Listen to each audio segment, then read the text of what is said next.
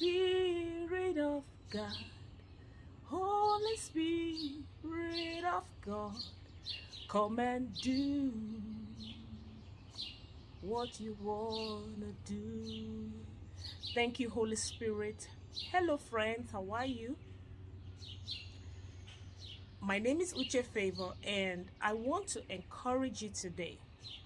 When you pray, say, God, let your will be done. Let your will be done. Someone said that when we pray, the answer could be a yes, or it could be a no, or it could be a wait. And it all boils down to trust. Do you trust God with your life? Because when God says wait, he knows what's best for you. And he's preparing you for something greater. There is preparation for every season. And this applies to every area of life, especially relationships.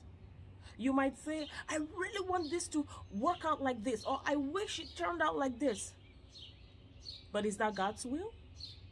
And sometimes the situations that happen is all, working out for your good.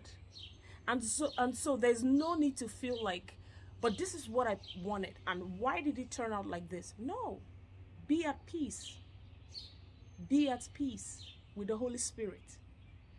And let's just say this prayer. Say, Lord Jesus Christ, let your will be done in my life, in my family, in Jesus Christ's name.